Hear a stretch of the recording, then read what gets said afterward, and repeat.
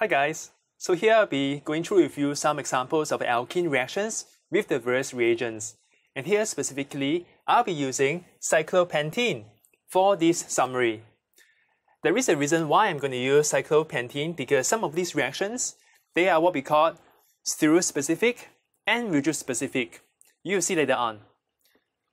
Now, how do you read this table? We begin with Cyclo Pentene and we react this separately with the set of reagents. I will draw the products to you and I will note some things that you're going to take note of.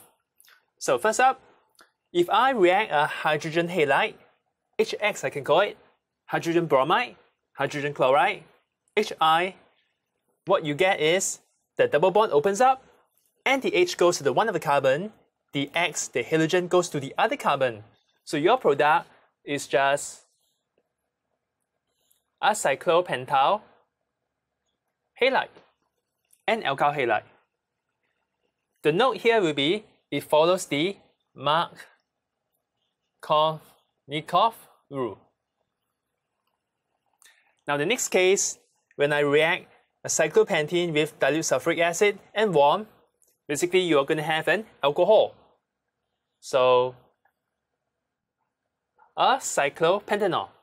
Again, this follows the Markovnikov rule.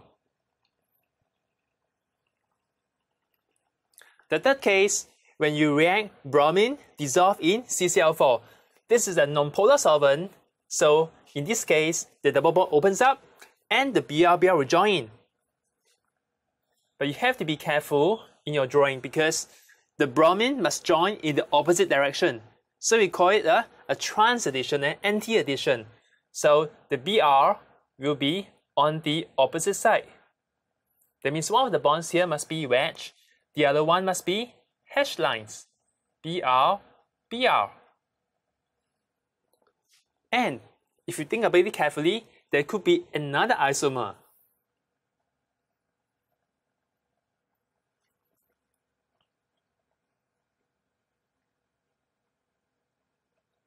These are enantiomers.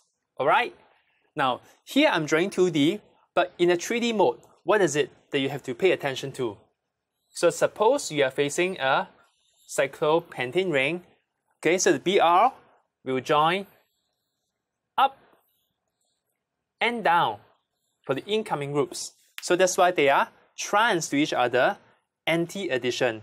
So this molecule here would be represented by this molecule. I'm seeing from the front. What about that molecule then? It will be as such. Br going down, the other carbon points up. Okay? Next, we have ozonolysis. Ozone, found the ozone layer.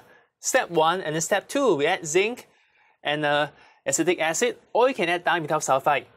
In here, you have a carbon-carbon double bond cleavage.